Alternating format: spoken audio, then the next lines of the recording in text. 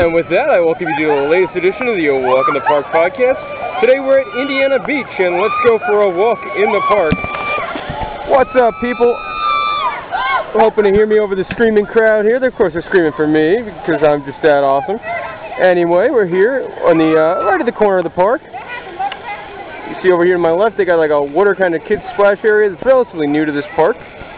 Pretty good. I've seen it grow over the last couple of years, and actually I thought it was going to be crap when they first decided to build it, but now it's a lot nicer. Anyway, this is the new big attraction for 2007. It's I guess a kind of a portable version of the iWorks simulators, and of course they're showing what I consider to be probably one of the cheesiest, corniest simulator movies of all time, and that will be Dino Island 2: Escape from Dino Island. Now, I knew this ride from being at Six Flags Great Adventure so much, and it's the one where you've got to save Tony. Tony the dinosaur, you've got to save Tony. Anyway, I think it's just about the cheesiest, probably just about the cheesiest one, but a good fit for this park. I really like the addition, and hopefully they'll keep changing that simulator movie every year or so. Also, that got me to thinking, you people, what do you think is the corniest or cheesiest simulator ever made that you've been on? Shoot me an email at patman007, that's PATMAN007 at AOL.com, or just shoot me over on AIM at patman007, and I'll read your responses on, maybe I'll put on an audio show if I get enough response. Alright, as you can see, the chairlift heading down the main stretch of boardwalk here at the park. Now again, it's hot as heck today. I mean, I think it's like 93 degrees out. But I'm all done with school now. I've just finished up with class yesterday, so I decided to celebrate. Go and have a nice day at the park. Of course, one thing about Indiana Beach, I love coming here and playing they've got a great collection of games and arcades and that kind of thing, and they're all pretty cheap. We're just going to take you to this arcade here for a minute to show you that they've got one of the creepy old fortune tellers. Okay. Right there. Isn't that creepy? I am making a movie. See, the people just go nuts for it.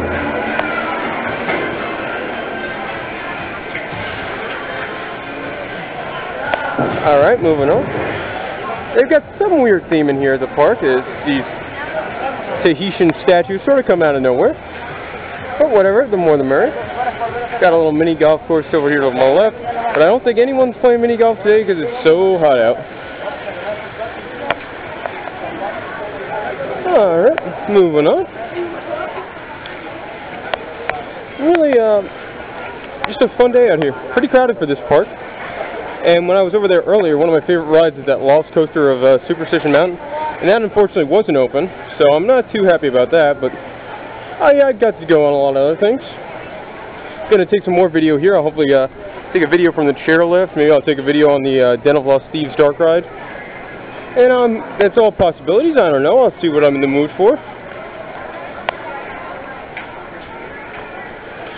Anyway, you might see a lack of updates coming to the show because I'm moving next week, August the 7th. I'm moving out, and I don't know when I'll get internet again. So if this is the last episode for a while, I hope you enjoy it.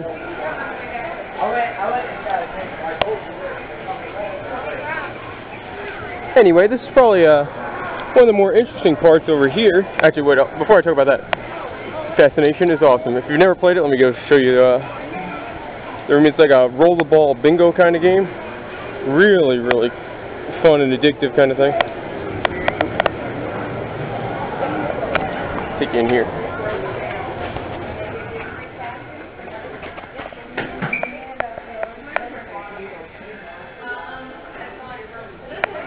Take your ball here and roll it up.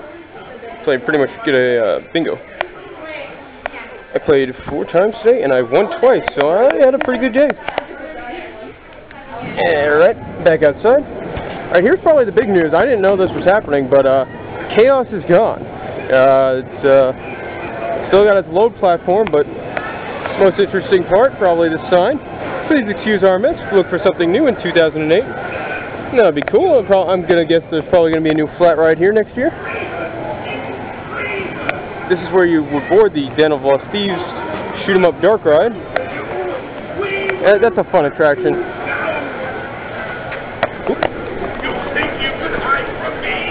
He's just being a little bit, just being helpful here at the show.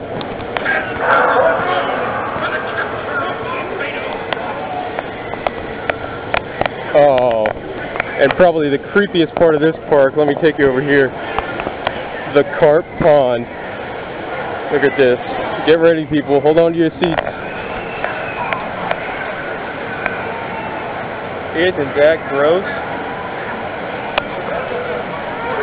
Look at them all. That is certainly something you will find nowhere else. Completely unique for Indiana Beach is the carp pond.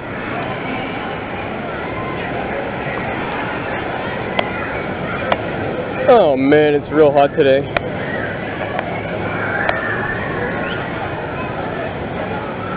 I'm going to take you to the right over here and go past the, they've got an awesome walk-through haunted house. It's not like a really scary haunted house, but it's very well done. They got some cool animatronics, and if you come into the park, I think it's an extra like $2.50, but it is really something awesome. Don't come here without seeing the Frankenstein's castle, because you would be missing out.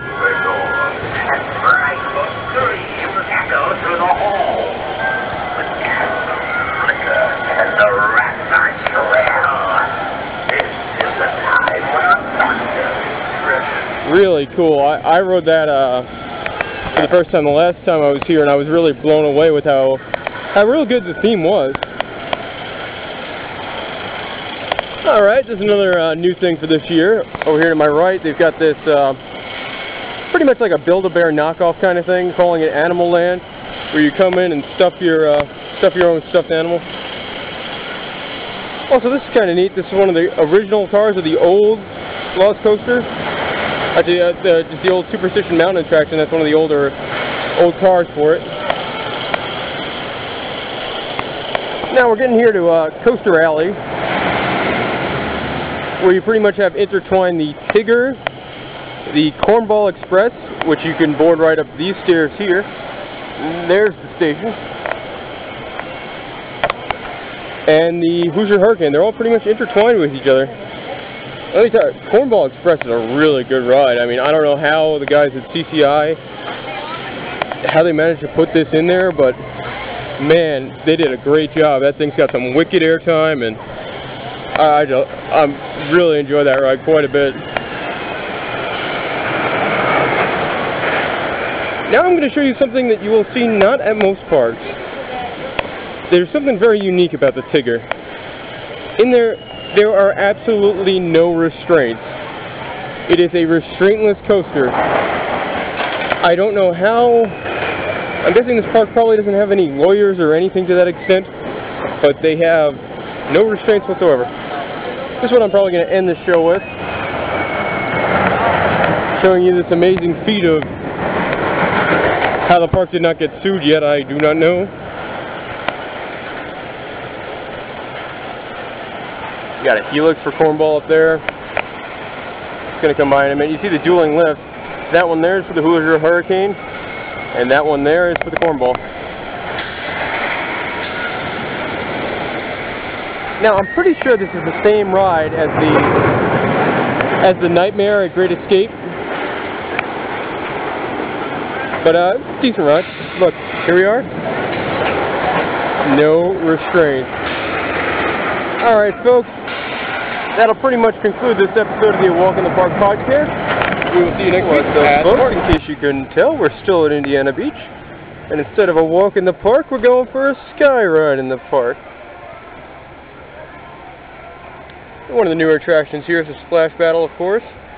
Now, I really don't think this is a great use of the Splash Battle technology. I mean, there's so many better ways that I've seen it used. I mean, look at, I know one of the parks in Europe somewhere, they have a SpongeBob theme one, and it's just awesome. That's a cool one. The one that come into Dollywood in 08 looks like it's a really awesome ride. And this is good news. Looks like they're getting ready to open or test the Lost Coaster of Superstition Mountain, which is a really unique ride for this park or any park. It's really one of a kind. Oh, sweet guests are on. This is awesome. This is probably my second favorite ride at the park behind Cornball. One of the most unique rides you'll find anywhere. See, what they did a number of years ago was like a slow-paced electronic dark ride.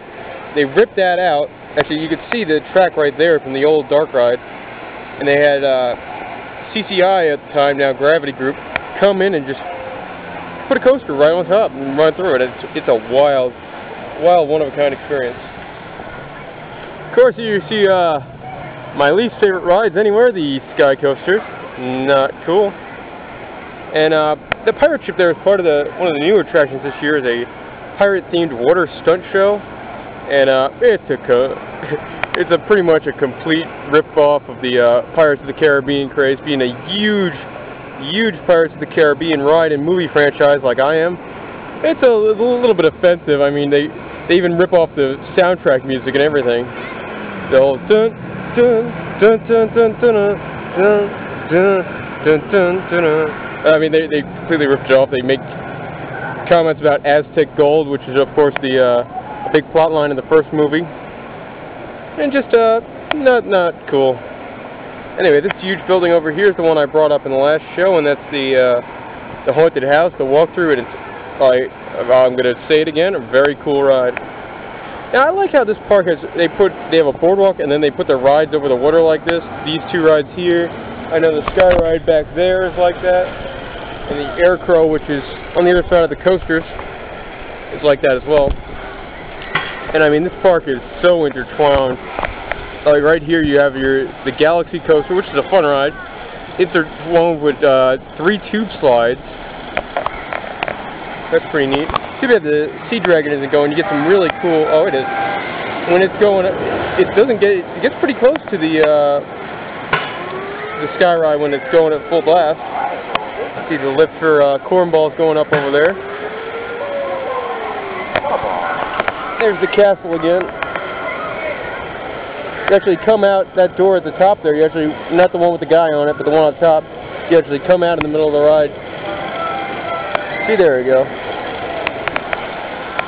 It gives you a good sense of just how intertwined everything is here at the park. This is the building over here for the Den of Lost Thieves. You can actually get a look at some of the theming from up top. You know, when they built these themed elements, I don't really think they were made for Sky Ride viewing. And of course, here's the former spot of Chaos, which is now home to a large pit.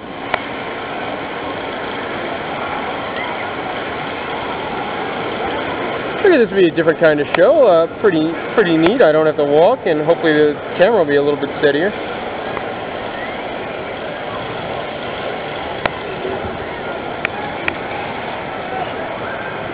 The water park was pretty packed today. I mean, you can see, look at the huge line this body slide has. And of course, the beach here at Indiana Beach. And this gives you an idea of, if you look close, that's where they put the new Dino Island 2 and 3D simulator. Don't forget, send your answers to what is the cheesiest, corniest simulator of all time to Patman007 at AOL.com. And be sure, if just any feedback about the show, I love talking to listeners, viewers, whatever I call you. But yeah, send anything you got, like, Pat, you should come here and check out this. That episode stunk. What the hell were you thinking? Anything. Alright. See, look at it. It's just cool how they do everything here. Really a one-of-a-kind park, Indiana Beach. Alright, you got not too much going on here. That's where a lot of the games and food and stuff is. Alright, I'm going to go and try and get some video on the Den of Lost Thieves dark ride for you. That'll be kind of neat. Hopefully they'll let me on with the camera. If not, then expect the next show to come from somewhere else.